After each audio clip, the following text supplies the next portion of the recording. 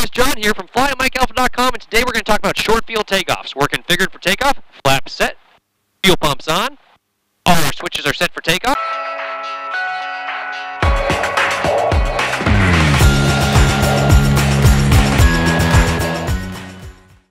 We're going to go ahead, release our brakes, use all the available runway possible for a short field takeoff. We're not going to induce any drag upon the airplane. We're not going to be pulling back like we normally would. We're simply going to rotate at VX and climb out at VX till 50 feet, then lower the nose for VY, 85, and at 200 feet we can go 25 down to 10 flaps, but we're going to leave those flaps in for at least the first 200 feet. I'm using all the available runway here. I'm going to taxi without hitting these runway end lights. That would be bad. I'm going to use all the available runway I got, not wasting any of it. Any altitude above you or runway behind you is pretty useless. So we want all the available runway we got. Going ahead and I'm holding the brakes. Set our parking brake here. We're all configured for takeoff. Everything's set. I'm going to go ahead and ease in full power just for a moment here. I'm checking my gauges is what I'm doing. Power set. Gauges are green. Brakes released. And we're rolling. I'm not pulling back on the controls. I'm just letting the airplane accelerate as fast as possible. Got a little bit of right cross what I'm correcting for. Looking for VX to pull back.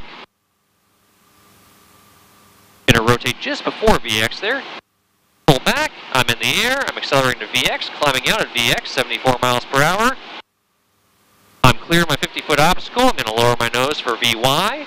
Using lots of right rudder. Got lots of P factor at these slow air speeds.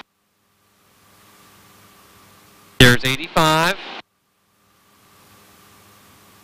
And we finally have 200 feet. We can go ahead and get rid of 25 down to 10 flaps. This thing does not climb in the summertime with 25 flaps.